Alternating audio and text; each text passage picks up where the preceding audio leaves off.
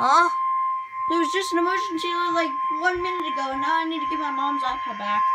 I will. The National Weather Service in Miami has issued a severe thunderstorm warning for southeastern Collier County in southwestern Florida, Monroe County in southwestern Florida, Miami-Dade County in southeastern Florida, southern Broward County in southeastern Florida until 12:30 p.m.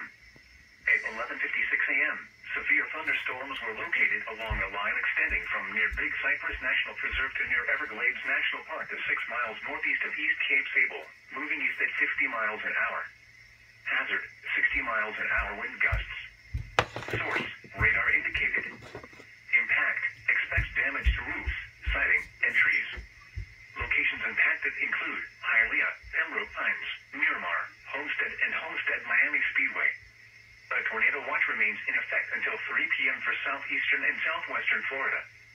For your protection, move to an interior room on the lowest floor of a building.